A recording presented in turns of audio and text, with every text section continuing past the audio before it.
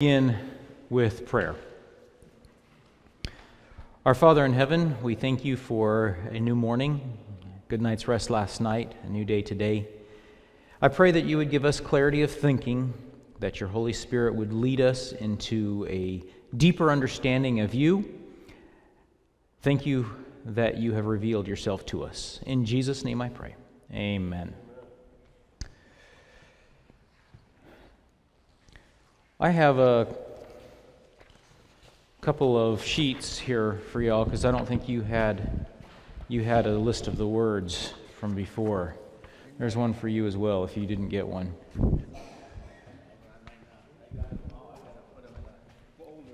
Okay. Okay, I didn't know if you were here. If you got it, great. I made some because some people didn't have one. Did you get one of the list of the words? The list of the big words from the first day? We had ran out, but I made more. Yeah, I don't have that. You don't have that one? Okay, good. That's kind of a cheat sheet that will help you keep up with the words, the big words. Okay, to begin with, we're looking today specifically at the Trinity. We're not defending the existence of the Trinity. We are looking more at the nature of the Trinity and the relationship between the Trinity.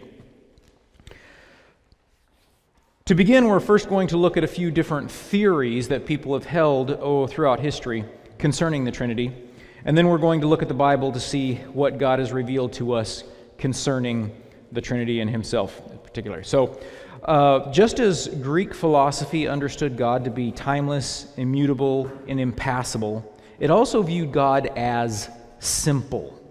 It said God is simple. In other words, that means God has no parts. He is indivisible. He has no body. He has no soul. He has no matter. He has no form. It's actually His attributes that are God. God doesn't possess goodness. God is goodness. God does not possess omnipotence. He is omnipotence. God is simple in this way. That's the way that the classical view of God is simple in this way. Augustine and then later Thomas Aquinas assumed and defended this view of God in Christianity. Now, the Bible does not describe God this way. It doesn't describe God as simple in this way. God is pictured very much as a person, for lack of a better word, not to mean human being, but a being. He is a being capable of actually possessing different attributes, like goodness.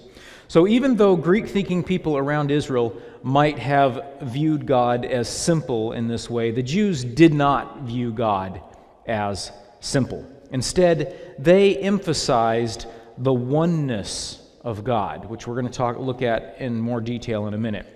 The oneness of God was set in contrast to the multiplicity of false gods around them. Thus, we see the Old Testament emphasizing God's oneness, though there are instances where in the Old Testament where His plurality also comes through. That's in there as well. In the New Testament, on the other hand, that did more with emphasizing the plurality of God. God is made up of more than one. So the Jews of the early Christian church who became Christians had to deal with something of a shift in their thinking. How can God, they had been raised with the idea that God is one, emphasized that one. God is one. And so they had to, when the New Testament era came, they began to need to change their thinking a little bit. How could God be both one and more than one? How is that possible? How does that work? And as they pondered and discussed this question, naturally over time, the Greek thinking of the Gentiles who were coming into the church began to make an impact on Christian thinking. At first, the church was fairly Jewish, but very quickly it changed to become more of a Greek and Gentile influence in the church. And so that thinking began to impact them. Eventually, the view of God called monarchianism or modalism answered this question: how can God be both one and more than one? They answered this question by saying that God has different modes of being. God has different modes of being. He is one being, but throughout biblical history, it said, He has revealed Himself in three different modes, or three different forms. So in the Old Testament, He was in Father mode. And then when Jesus came, He was in Son mode. And then when Jesus ascended, He was in Holy Spirit mode. You follow? That was the understanding of monarchianism or modalism. A different view, called dynamic monarchianism, or also known as adoptionism, said, no, that's not right. If God isn't in different modes, actually what happened is, in the Old Testament, God was only the Father, and then Jesus, who was a mere man, was adopted by the Father at His baptism, and the Father made the Son into God. It's called adoptionism. So that was another way that they tried to answer how God could be both one and more than one. Another view was called tritheism, and that answered this question by saying, no, the Father, Son, and the Holy Spirit are actually three totally different gods, which is a multiplicity of gods. They never were one. They're three different gods, not one God. Then later came along Arianism. And this taught in the 4th century that the Father is one God and no one else can really be entirely like Him. The Son and the Holy Spirit, it says, were created by the Father and are inferior to the Father. The Son and the Holy Spirit were created by the Father out of nothing, just like He created the earth, He spoke them into existence or something. But they were not made from the same substance as the Father, because He created them. Whereas the Father was timeless, immutable, and passible, the Son wasn't. The Son could change, the Son could potentially sin, and so on. Therefore, the Son really, truly couldn't be called God. So Arianism is anti-Trinitarian, basically. They say, no, there is no Trinity. It's just the one God. Out of Arianism arose semi-Arianism, which adopted most of Arius's views. Arius was the guy that promoted this. It adopted most of Arius's view about God, except that this belief system held that the Son was closer to the likeness of the Father than pure Arianism believed. The Son, they said, was begotten in time. In other words, there was a point in time when the Son was created by the Father and was God. The Council of Nicaea in 325 AD rejected Arius's teachings.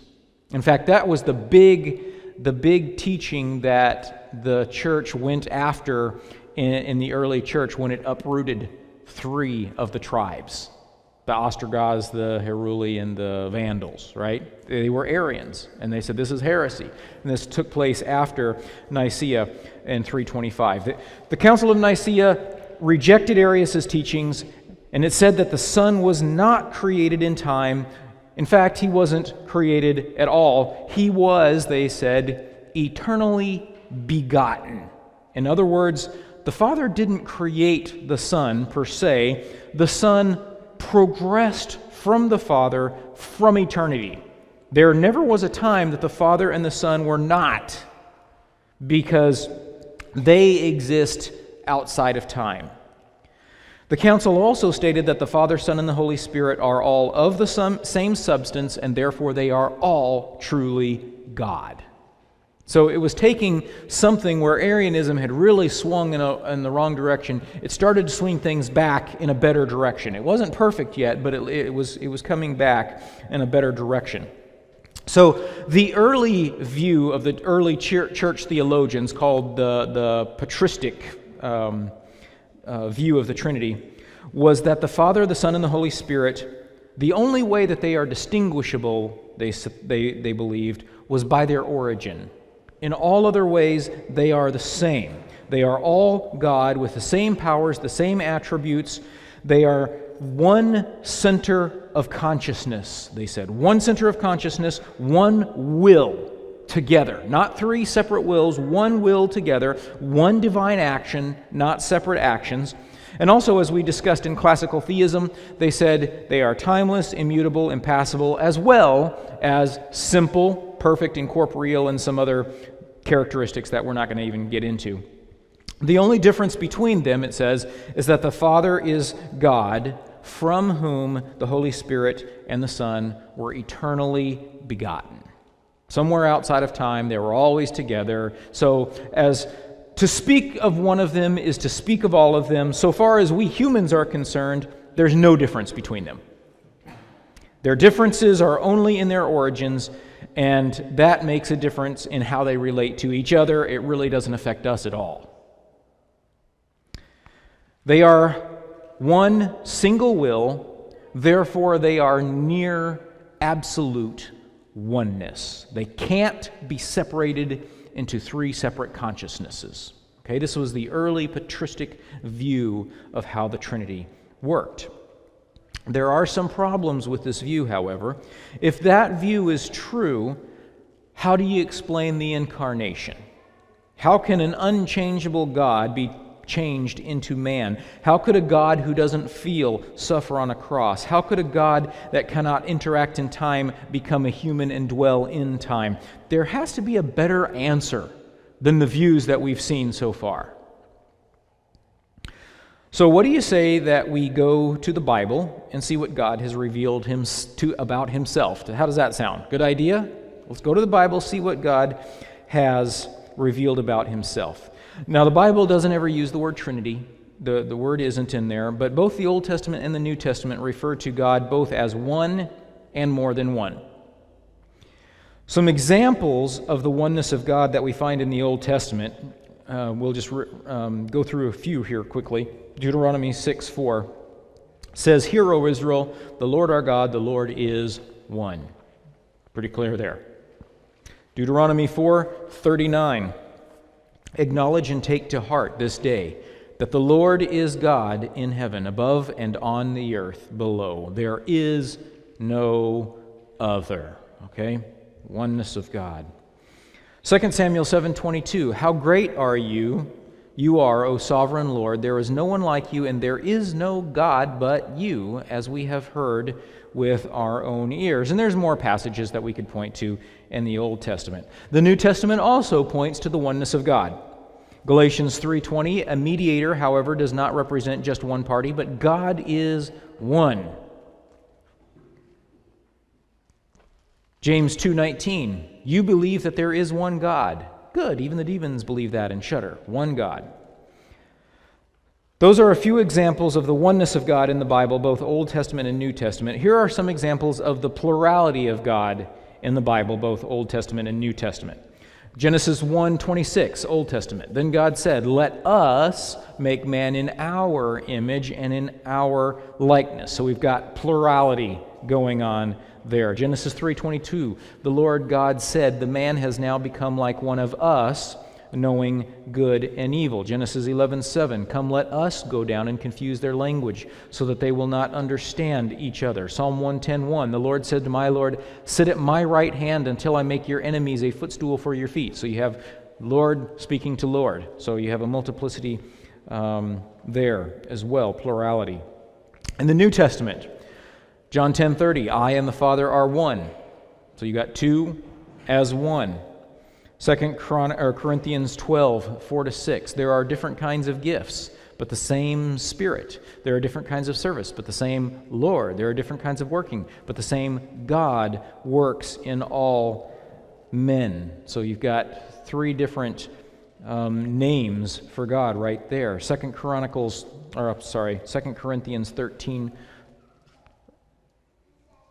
13:14.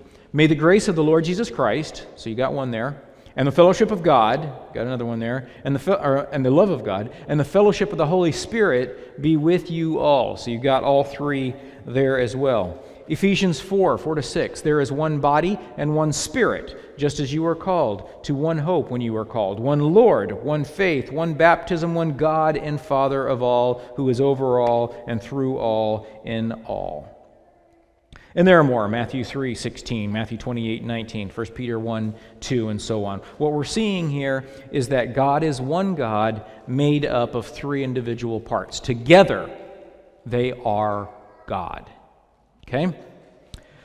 But people argue, how can 1 + 1 + 1 equal 1? That's a legitimate question, isn't it? How can 1 + 1 + 1 equal 1? Well, we're dealing with the inadequacy of human language here. But perhaps it's better to see this as actually as 1 infinity plus 1 infinity plus 1 infinity. What does that equal? 1 infinity, right?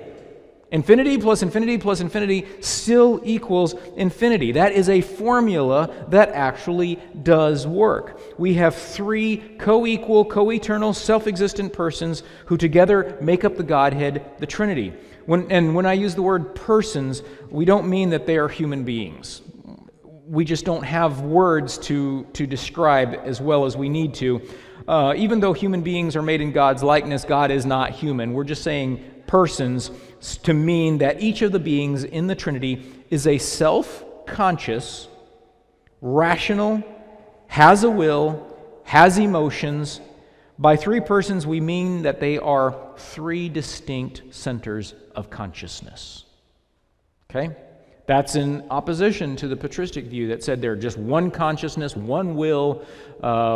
There may be three separate beings, but they are so together that they are one.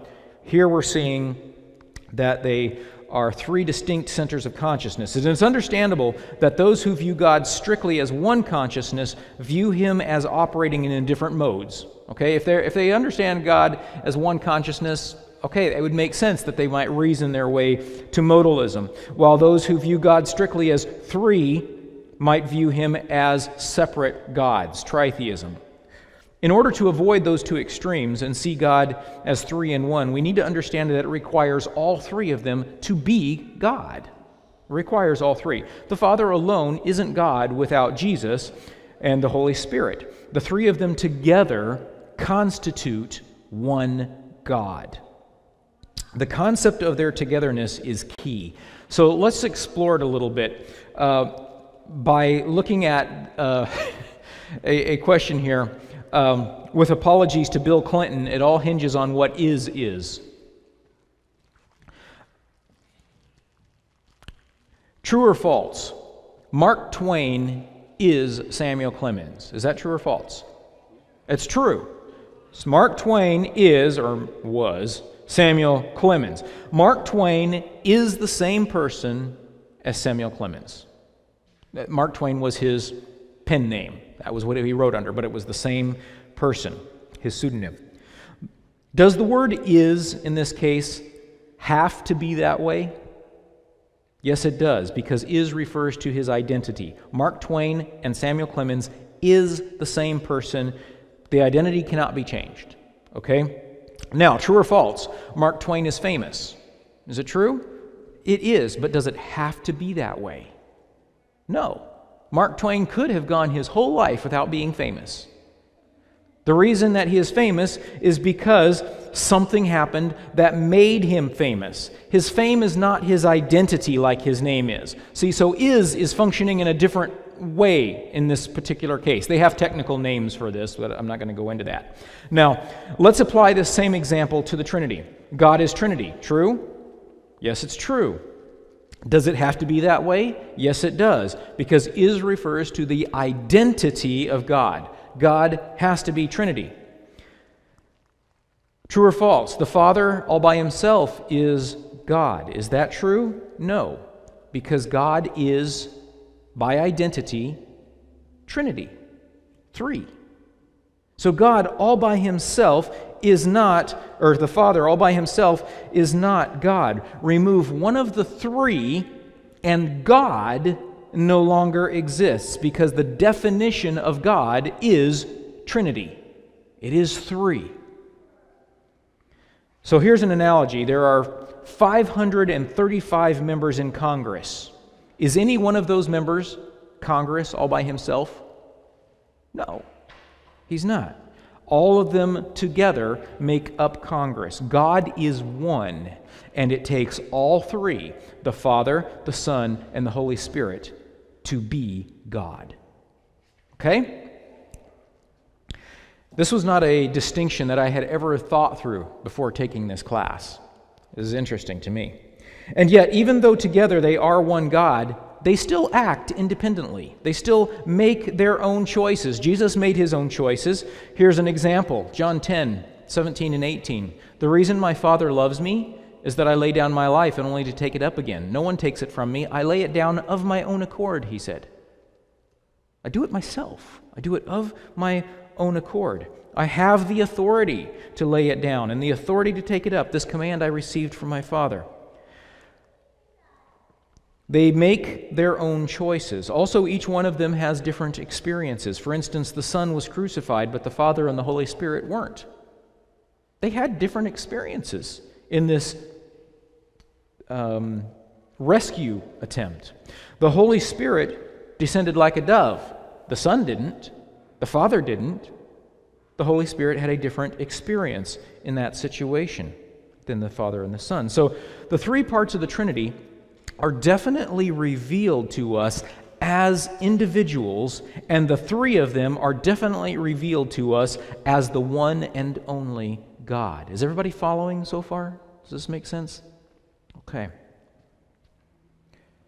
That there are three who make up God is shown also by the fact that God says He is love. God is love. Therefore, for love to exist, there must be lover and loved, right? There must be two to have a relationship between the people. The Trinity has had a relationship of love between them for all time. I got a kick out of his answer when the theologian by the name of Dallas Willard was asked, what did God do before He created the universe? And he said, He was enjoying themselves. He was enjoying themselves. If God was alone before creation, how could He be love? God is Trinity, and there is a love relationship between them. John 17:24 actually says this, Father, I want those you have given me to be with me where I am, and to see my glory, the glory that you have given me because you loved me before the creation of the world. See that? There's a relationship of love between them before we came along, just like our parents had a relationship of love before we came along as children. So in the classical view, God is only one center of consciousness. He has only one will, only one action. The only difference is in His origin. This is called the Latin view of God. A more biblical view is that three persons, or centers of consciousness, make up one God.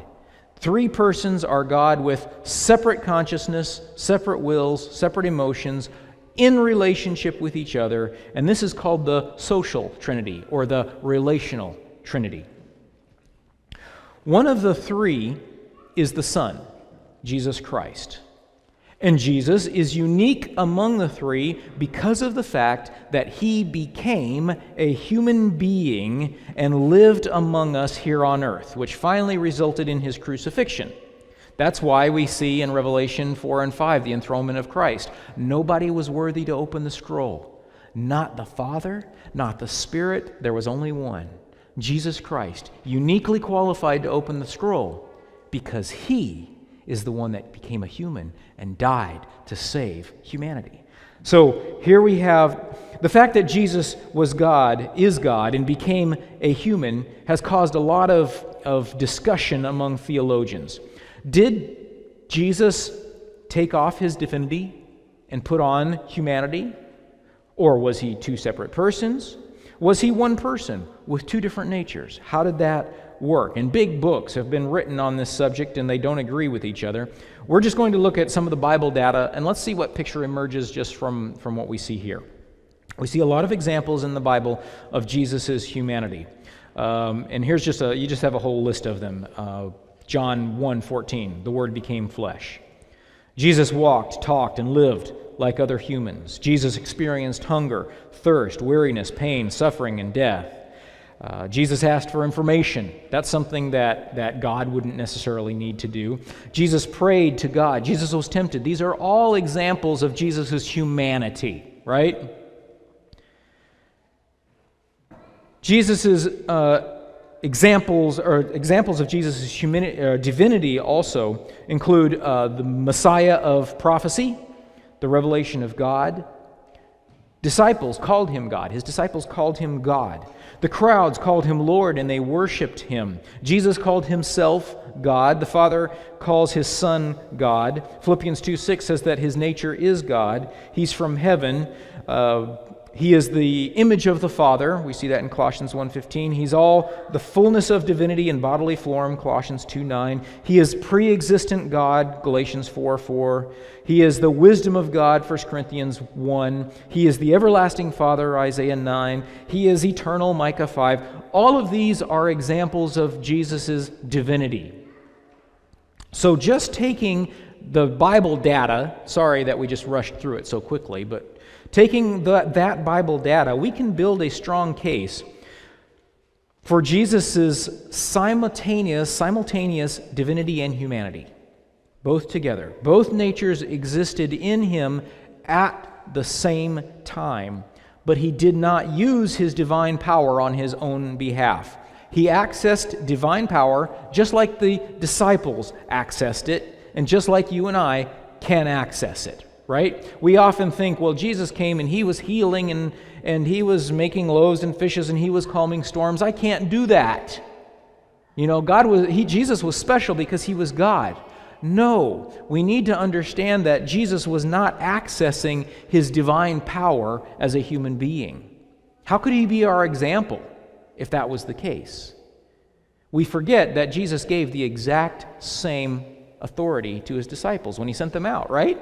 And they came back and said, yeah, the demons are responding. We're healing. They were doing all the same things that Jesus did through the power of the Holy Spirit.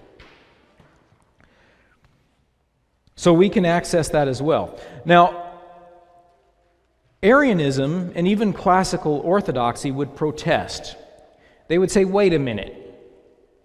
You're the wrong conclusion. The Bible clearly says that Jesus was the firstborn and begotten of the Father. Does the Bible say that? Yeah, it does. So we need to look at this concept of firstborn and begotten. Arianism asserts that Jesus is a created being, and it points to some verses in the Bible to support this. Colossians 1:15, he is the image of the invisible God, the firstborn over all creation. Okay, so there's that word, firstborn. Colossians 1:18, he is the beginning and the firstborn from among the dead, so that in everything he might have supremacy. So there we have firstborn again. Hebrews 1:6. And again, when God brings his firstborn into the world, he says, let all angels worship him. Revelation 1:5, and from Jesus Christ, who is the faithful witness, the firstborn from the dead, the ruler of the kings of the earth. Okay, now the word begotten, and the Word became flesh and dwelt among us, and we saw his glory as that of the only begotten from the Father, full of grace and truth. I had to switch versions here to the NASB to have that word, because the other ones use a different translation. No one has seen God at any time, John 1:8. The only begotten God who is in the bosom of the Father, he has explained him. John 3:16, for God so loved the world that he gave his only begotten Son, that whosoever believes in him shall not perish but have eternal life. John 3:18, he who believes in him is not judged. He who does not believe has been judged already, because he has not believed in the name of the only begotten Son of God. 1 John 4:9, by this the love of God was manifested in us, that God has sent his only begotten Son into the world so that we might live through him. Other translations have changed this to, rather than begotten, they say one and only. And there's actually a very good reason for making that change. Anti-Trinitarianism, like Arianism and semi-Arianism, says that these verses must mean that Jesus was created or begotten at some point in time. In other words, at some specific point in history, the Father created the Son. And this would mean, of course, that Jesus would be some sort of a lesser God, if he's God at all. Some who believe that Jesus is God answer this question of begottenness by saying that Jesus was eternally generated by the Father. That means that the timeless Father generated the Son, but not in some point in time. There was never a point in time that the Father and the Son were not together. The Father and the Son have always existed, and the Son came from the Father, they say. This is the classical theistic view that we just saw a little bit ago. Others believe in Jesus' dynamic status, which means that Jesus is unique among the Godhead because of his status as Christ. Jesus is one of a kind. The dynamic status view says that the words firstborn and begotten are misunderstood in other views, and that we need to let Revelation define the terms rather than Greek philosophical assumptions or reasoning. The word firstborn in Greek is prototokos, and this can refer to birth order. It can mean that he was born first. But it can also refer to the special status associated with being the firstborn. The birthright and the special relationship between the Son and the Father. It can refer to that. In Colossians 1:18, it makes it clear that the firstborn position is one of authority, distinction, and responsibility. Let's just read this one again. And he is the head of the body, the church. He is the beginning and the firstborn from among the dead, so that in everything he might have the supremacy. The firstborn from the dead clearly isn't dealing with birth order in this situation, is it? Firstborn from the dead. It's not saying here that Jesus was born first. He's saying he was the firstborn from the dead so that in everything he might have the supremacy. The firstborn from the dead isn't dealing with birth order. It's dealing with the fact that he is going to be given supremacy. In Hebrews 12:23, we are called firstborn. And we're not all firstborn here, right?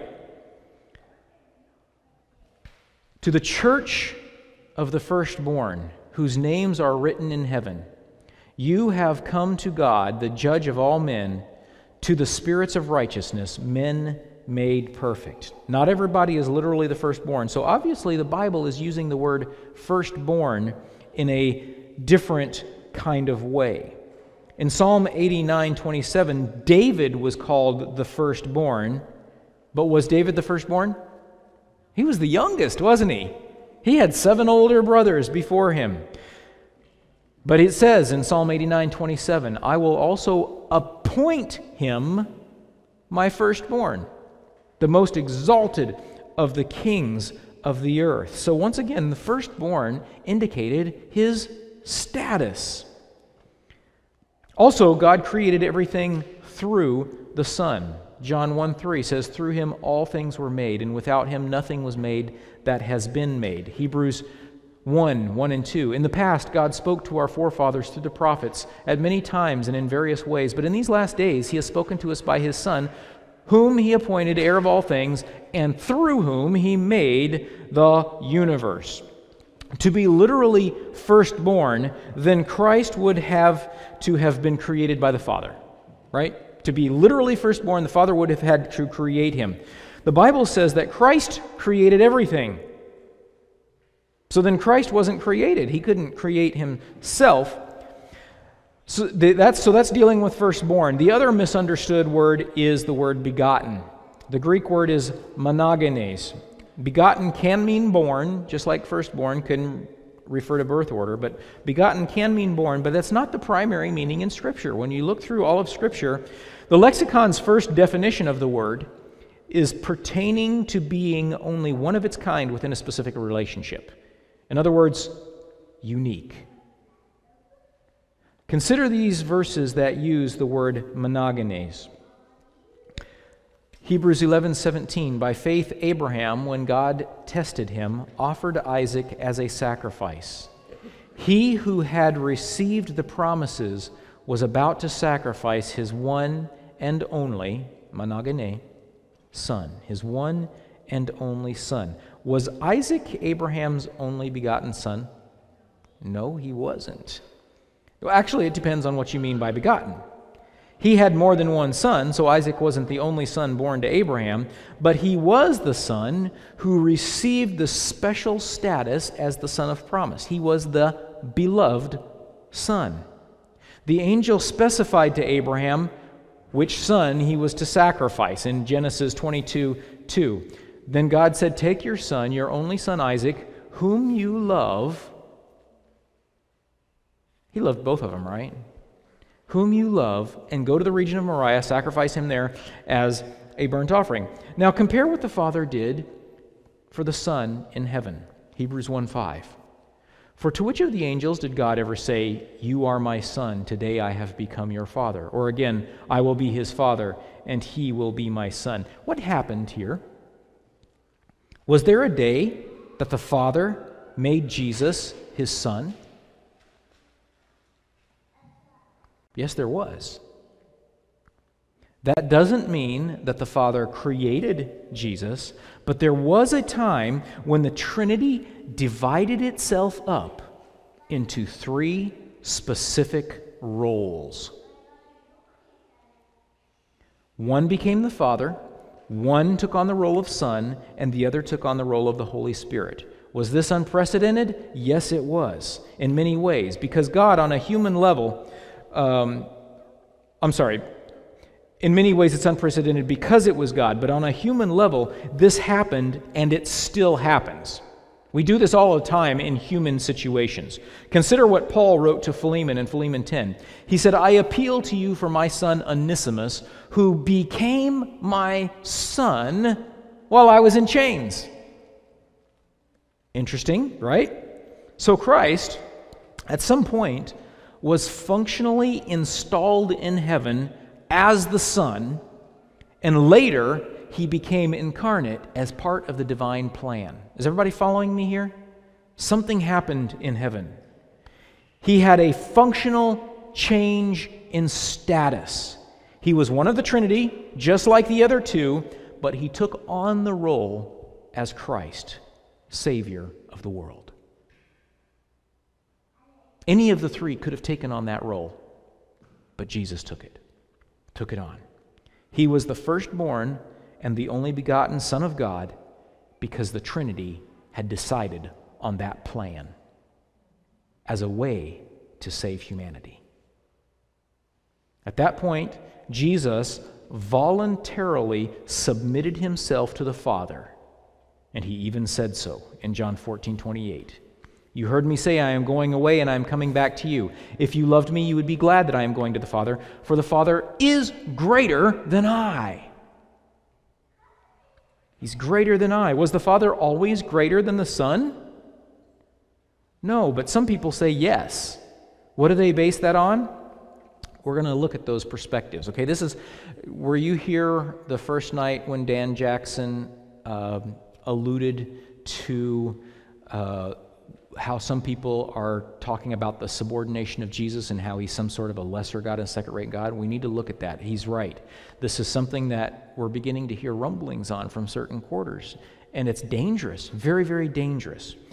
Those who believe in the eternal generation of the Son say that the Son was timelessly begotten by the Father, meaning that Christ was created by the Father outside of time. The Son and the Father have always been together, but the Son has always been subordinate to the Father. That's what they say.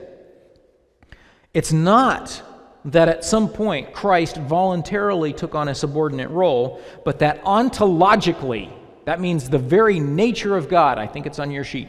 Ontologically, that's the way the Trinity is set up, they say.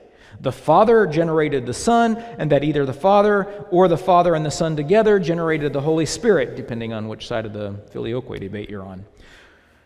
Now, to be fair, those who believe in the eternal generation of the Son claim that theirs is a non-subordinationist view. In other words, they say, this doesn't mean that the Son is subordinate to the Father. But when you think it through, how could one who originates in another be equal to him?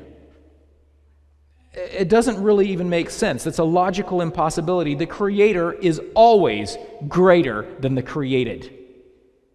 It's just that way. So really, by definition, their view requires eternal subordination of the Son to the Father, even though they may deny it.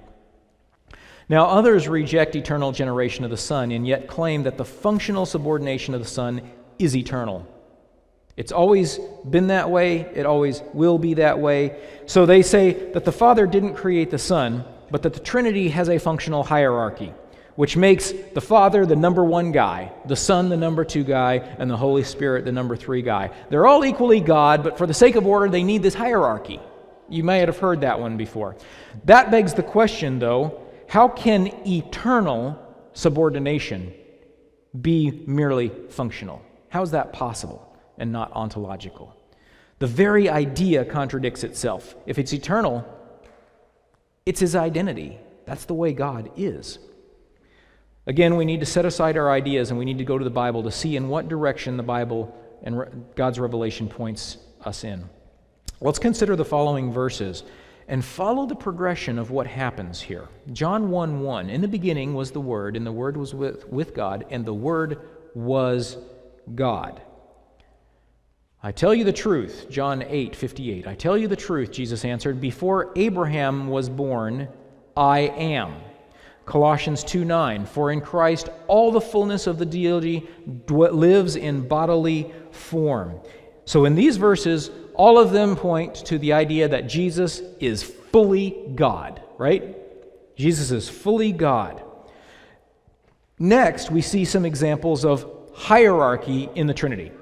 First, Jesus asked the Father to glorify Him the way that He had been before. And now, Father, glorify me in your presence with the glory that I had with you before the world began. So Jesus had a certain glory with the Father before the world began, but something had changed. That's why He's saying, glorify me again. He had it, something changed, now He had it, He needs to have it again. What had changed? What had changed was that the Father had sent the Son. I have testimony weightier than that of John, for the very work that the Father has given me to finish, and which I am doing, testifies that the Father has sent me, and the Father who sent me has Himself testified concerning me. You have never seen His voice or seen His form. So the Father sent the Son. And John mentions in several other places as well that the Father sent the Son. So here we're seeing the Son in a subordinate role to the Father. Also, Jesus learned obedience. Although He was a Son, He learned obedience. John 5:9. Jesus gave them this answer, I tell you the truth, the Son can do nothing by Himself. He can only do what He sees His Father doing, because whatever the Father does, the Son also does. John 5:30, by myself I can do nothing. I judge only as I hear, and my judgment is just. For I seek not to please myself, but Him who sent me. One more. John 8:28. So Jesus said, when you have lifted up the Son of Man, then you will know that I am the one I claim to be, and that I do nothing on my own. I do nothing on my own, but speak just what the Father has taught me. So all of this leads us to understand that there was a status change in the Trinity. Jesus went from equal to the Father to being subordinate to the Father. Now, some people accept all this, and they say, yes, I see that Jesus was at one time equal with the Father, but when He took on this subordinate role, He is stuck with it forever in the ongoing future. Jesus will always be in this subordinate role. And they say, look at 1 Corinthians 15:28 to illustrate this. When He has done this, then the Son Himself will be made subject to Him who put everything under His feet, so that God may be all in all. But watch what happens. Later, the Father submits himself to the Son. John 3:35, the Father loves the Son and has placed everything in his hands. John 5:22, moreover, the Father judges no one, but has entrusted all judgment to the Son. John 16:15, all that belongs to the Father is mine. The question we need to ask ourselves is, why is all of this happening in the Trinity? What's the big event? The big event was and is a planet that rebelled against God and needs to be rescued. Therefore, the Trinity went into crisis action mode. The Father, the Son, and the Holy Spirit, all equally God, voluntarily took on specific roles in order to accomplish our salvation. The subordination of the Son to the Father and the later subordination of the Father to the Son is all part of the Trinity's plan in the process of accomplishing our salvation. When salvation is accomplished, what reason would there be for continuing their roles? The subordination of the Son to the Father is not an ontological, but functional and temporary situation. There must have been the time when the Father, the Son, and the Holy Spirit agreed to and took on functional roles in the plan of salvation. There's no difference between them. Any one of them could have taken on the roles. So in this light, listen to Philippians 2, 5 through 11. Your attitude should be the same as that of Jesus, Christ Jesus, who being in the very nature God, did not consider equality with God something to be grasped, or maybe something to be maintained would be a good way to put it as well, but made himself nothing, taking the very nature of a servant, being made in human likeness and being found in appearance as a man, he humbled himself and became obedient to death, even death on the cross. Therefore God exalted him to the highest place. See that? God exalted him to the highest place and gave him the name that is above every name, that at the name of Jesus every knee should bow in heaven and on earth and under the earth, and every tongue confess that Jesus Christ is Lord, to the glory of God the Father. Built into the plan of salvation was the voluntary acceptance of hierarchical roles in the Trinity. Also built into that plan is the end of that subordination. And we can even see that happening at the ascension in Matthew 28:18, when Jesus said to them, all authority in heaven and on earth has been given to me. So we can see that the Trinity as a model is not a situation of hierarchy. Jesus, when his disciples, in fact, just last night, Jose was talking about it. He was saying how the disciples kept coming back to who is the greatest, who is the greatest, who is the greatest. And Jesus, when he finally addressed that situation, he said, that's the way that people without God do it. That's the way the pagans do it. Not so with you. Right now, we have a big discussion in our church going on about authority. And we need in the back of our minds to hear that echoing over and over again. Not so with you.